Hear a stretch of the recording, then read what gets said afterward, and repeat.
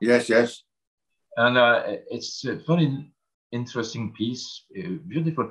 It's funny that you mentioned this tune because I want to play it next September in Cancale. We have the Piobaireachd by the sea. Yes, and I'm going to play there. And my choice, I wanted to play Red Hector of the Battle, the long tune, and Donald de Gaulle Mackay.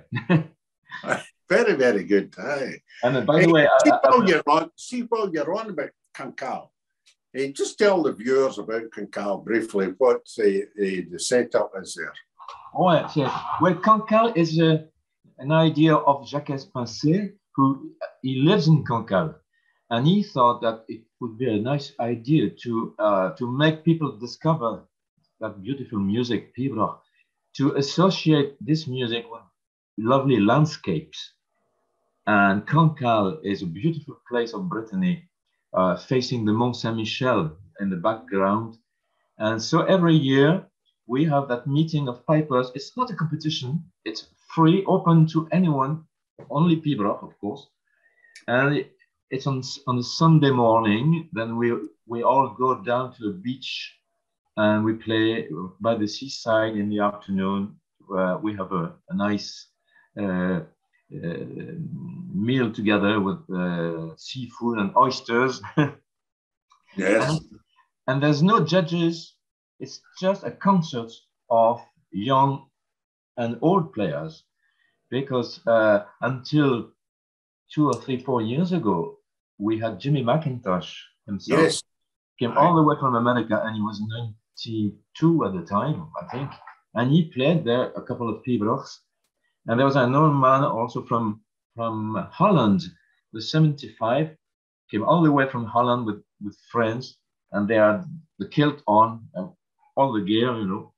Aye. And we have players from all over Brittany and from different parts of France, from Paris, and we have more and more success. We've had a few Scotsmen, like we had Dr. Angus MacDonald, we had Jack Taylor. By the way, this year, Jack is coming back, and we will be running together, myself and Jack, the workshop, the Piobaireachd workshop on the Saturday afternoon. So Saturday afternoon, Piobaireachd workshop, and on Sunday, the meeting by the seaside. So how many people typically in the past turned up to play a Piobaireachd at Cancale? 20 or 15, or what was the sort of number? I think last year we had about almost 45 Piobaireachds. My goodness. 20 in the morning and 25 in the afternoon. And compositions, not only the classical stuff, but some people play their own compositions. In particular, Jacques Pincé, he composes a lot, and so he composes his own Piobaireachds, which are influenced by Breton music.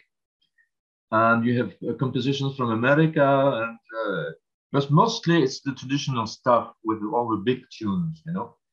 And it attracts a big crowd, well, not thousands, but hundreds, I would say, of people who have absolutely no idea of what a Piobaireachd is, and even what a set of pipes is.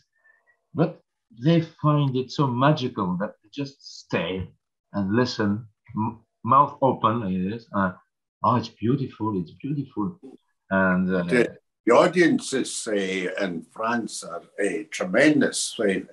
I played Piobaireachd across there, and they give you a very good listen, and they're very quiet and attentive, and they applaud very politely once you're finished, which is nice also.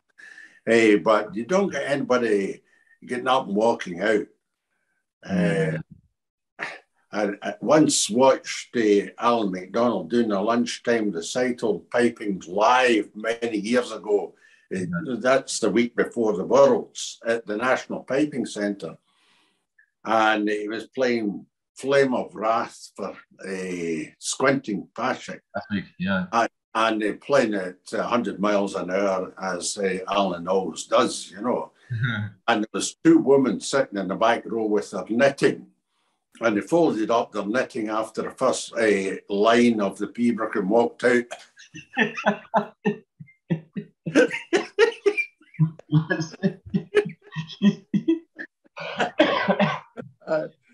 But so that's Can Cal.